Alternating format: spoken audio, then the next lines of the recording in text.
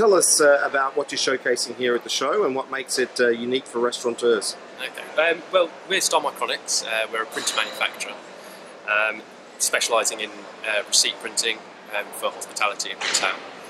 We have the TSB 650 here, which is a very versatile printer.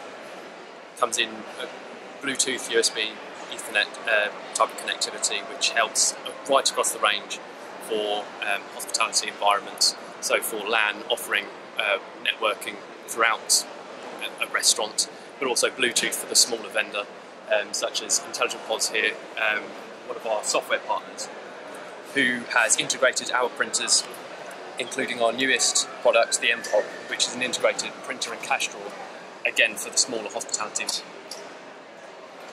We also have a brand new interface here, the HIX Connect, which is like a peripheral hub type connection, which allows for online ordering systems.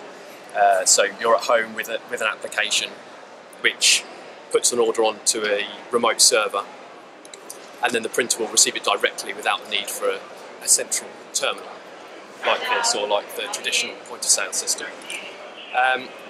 Along with this, we also have a digital receipting service free of charge with one of our other printers, the TSB 100. Now that is by far our most popular printer, and we've got the greatest coverage of that, which is one of the reasons that we've launched with that first. It's now supported on the rest of our range, and what that allows people to do, if people are more eco-conscious, they can shorten their receipt, but also the customer, the end user, can receive it digitally on their mobile phone.